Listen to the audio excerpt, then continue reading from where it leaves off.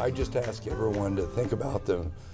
Everyone that serves, particularly the Idaho National Guard and what they do every day and the risks that they take, but also their families and their neighbors. Families, neighbors, friends, and the state mourning the loss of 3 Idaho Army National Guard soldiers killed when their Black Hawk helicopter crashed in the mountains east of Boise. In their honor, flags at the Idaho Capitol as you look live throughout the state flying tonight at half staff. Right now, there are a lot of questions surrounding just what led up to last night's crash. First, we don't know who the pilots were. Their names are not being released until after the family notification process is complete. We do know the crash happened southeast of Lucky Peak in an area referred to as 3-Point Mountain in the Danskin Mountains. Our Shira Matsuzawa has been staying on top of this story for us all day. She's here now with what we know so far about what happened, the pilots killed, and the investigation that is about to get started. Shira? You know, Mark, you just mentioned it, but as right now, the identities of those pilots have not yet been released, but we're told they were extremely experienced, with their experience levels ranging from 5 to 15 years. You know, the sudden and tragic loss of 3 of our fellow Guardsmen is extremely heartbreaking to every member of the Idaho National Guard family.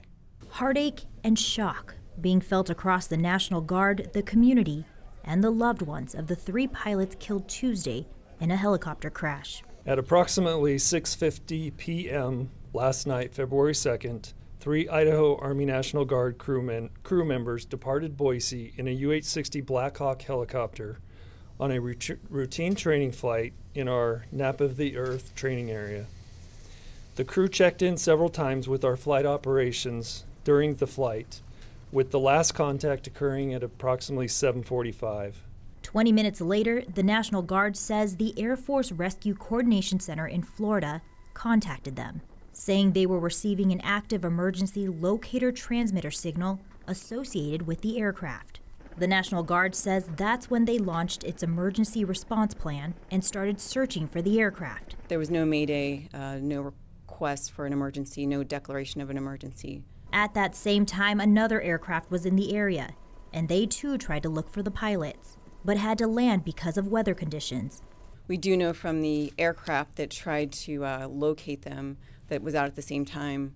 They tried 3 different times through low passes to get to that area, but the fog, the ceiling layer coming down combined with snow made it untenable for them to be able to get in. Ground crews along with search and rescue crews from Elmore County and personnel from Idaho Mountain Search and Rescue went to the last known location until weather conditions improved and another aircraft launched to search for the pilots.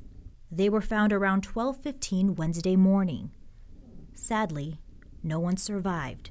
And it leaves a tremendous, indescribable void in our aviation community. Scott Perkins is the Public Relations Director for the Idaho Mountain Search and Rescue Unit. He was part of the ground crew. Many of us have worked with those pilots and felt a special sense of responsibility to provide everything we could in order to see if there was a way that we could get them home safely. He couldn't talk about what he saw in terms of the crash site or what happened, but he was able to describe the conditions they faced. It was dark. The temperature had dropped well below freezing, and we were getting high levels of wind and blowing snow. And the other area that's particularly challenging out there, the Guard is released the general area where the crash scene was. So there's a lot of relief. There's the hills and the mountainsides are pretty steep up there. So there's a lot of variation in the amount of accumulated snow up in that area. Perkins adds it felt like there was a heightened level of urgency because these were their partners.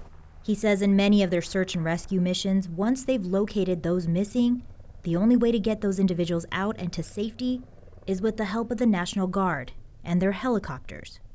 So Tuesday's search hit extra close to home. Personally, there's obviously a tremendous sense of loss, not just as a member of a search and rescue unit, but also as an American.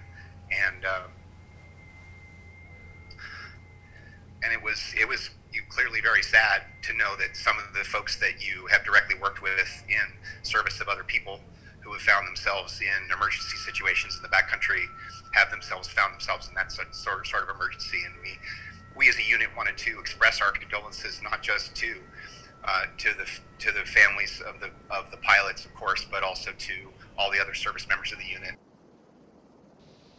And multiple agencies are working together today to secure the crash site and recover the bodies of those killed. The National Guard is not speculating on what caused the crash, but officials do know there was bad weather last night and rough terrain. The Army Aviation Safety Center will lead the investigation, and a team is expected in Boise tomorrow afternoon.